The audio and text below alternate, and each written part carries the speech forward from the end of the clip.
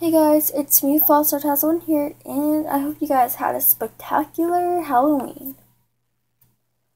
Anyways, today I'll be doing a book review because it's been a while, and plus I just finished this awesome book that I've been wanting to share you guys for a long time now. So, let's get started.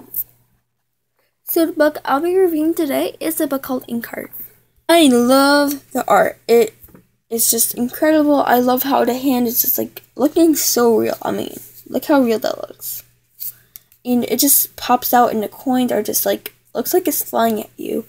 Lizard is popping out major time and it's just really good. I love the art. It's just undescribable. So whoever did this, you're an amazing artist. So, technically this book is about this guy named Mo and his daughter named Maggie. One night Maggie was trying to go to sleep, but she couldn't, so she was trying to put on candles so she can read a book. She noticed that a guy was staring at her beneath all that rain that was covering up her window, and she saw him weirdly staring at her just dead, just like dead straight, like this. So, Maggie addresses him to her father Mo, famous bookbinder or a famous book doctor, as Maggie refers to Mo as.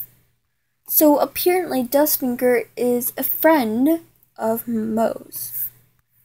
In Dustfinger's case, he calls Mo Silvertongue, and you'll find out why in the book later on. So technically Dustfinger tells Silvertongue about Capricorn, who is an evil, heartless man, technically a villain, who is just dead horrible and just has no heart or soul. He tells him that he's back and he's just trying to ruin everything and trying to burn a lot of books. So, he just technically wants this one book. No other books, no exceptions, no questions, no buts. He just wants the book. And apparently Mo has a copy of the book. So they decided to go, I think, to Italy, down south, or north, I don't know, but they go to Italy to go to Aunt Eleanor's house, who is Maggie's mother's aunt. So I'm not gonna go into full depth what happened at Eleanor's house, but something happened and that's when the whole story began officially. So that's technically my own summary. I have nothing that I'm reading off. I'm just basing it off what I've read in Inkheart, and it's just so good. And if you're wondering if you can read this book is, I guess, from 6th to 8th grade reading level, I would suggest. But if you're in 5th grade and you want to give this a swing, then you can if you want. I'm not going to stop you. It's just my own opinion. There's curse words in it, like a lot, especially by Eleanor, so just for you to know, and also what other characters in the book. So if you don't like curse words, then you shouldn't read this book, but I'm not going to stop you. And high schoolers can read this book if they want to, so yeah.